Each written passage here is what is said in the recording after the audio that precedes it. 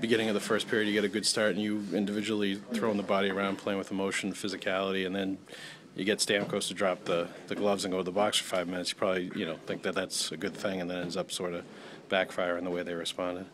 Oh yeah, it's tough. We had a really good start. Went out and got the first one, which is what you want to do on a back-to-back and in an opponent's building. We just can't have those mental lapses where we allow a team to get back in it and we get 3 goals on us. That's it's unacceptable, and that cost us the game right there. What are you thinking when the top scorer or one of the top guys scores in hockey is, he wants to drop him? I mean, it's a rare situation that you're in there. Yeah, but he's the captain, and he just wants to stick up for his teammate. At that point, are you thinking like, hey, look what Johnson did, almost take my head off at the boards, and the cutback hit there and the hand pass from Berge, and then you'll be able to flip a little back and forth, and next thing you know, you're the bad guy. I mean, I'm not really concerned about being the bad guy. It's part of the game. Johnson came in and hit me, and I gave him a punch and a little scrum, and Phil, if he's going to cut back in, then he's going to be prepared to get hit. If they don't like that they're going to get hit, that's too bad. That's hockey, and we know that's going to happen too. What ensued afterwards is part of the game. He asked me to fight, and I didn't really want to. It was the end of a long shift, but I had to answer the bell, and then it's in the past. It's not a big deal. Was it kind of a conscious decision on your part, though, going into the game? Like, when there's less than 24 hours back-to-backs, you wanted to bring some energy and, help set the tone at the start of the game?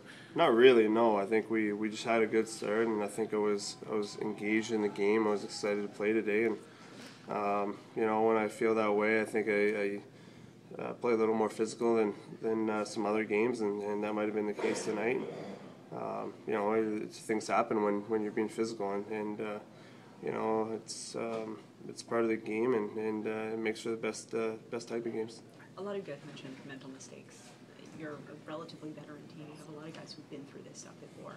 Should you be sort of past making mental mistakes at this point in the season?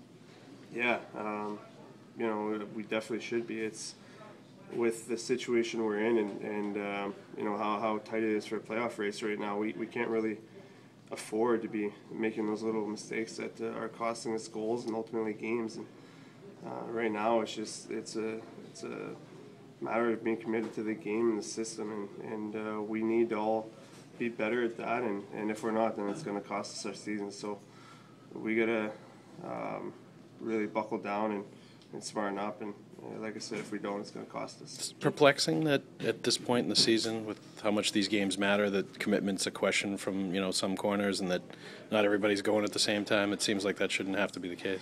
Yeah, it's frustrating.